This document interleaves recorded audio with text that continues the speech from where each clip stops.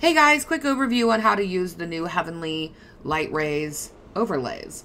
So you'll have your picture up, you'll grab one of your light rays. They are going to be on a black background. They are going to have variations in focus and color as a natural light ray. I use Control A, Control C, and then I go to my main image and hit Control V to paste it, and Control T to modify the size. From there, I will hit the blend mode of screen to remove that black background. And then I'm going to hit this mask button.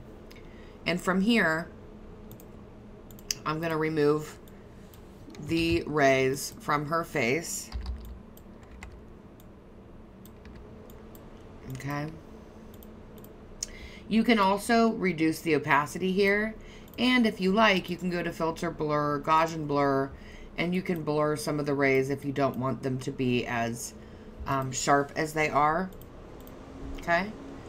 We'll do another one. We just did this one. Let's do this one. Control A, Control C, Control V, Control T.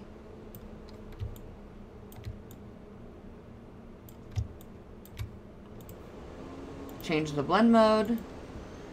Reduce the opacity a little bit. And then I'm gonna just bring this down a little more. Okay. And then I'm gonna hit the mask again. I'm just gonna take it off her face. Just a little bit there.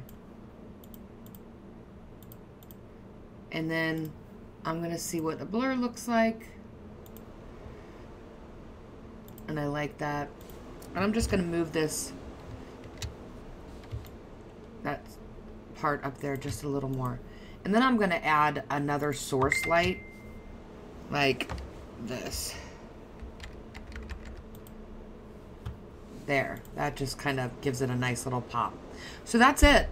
There are 30 Heavenly Light overlays. I'm going to pop them on the site real quick on sale.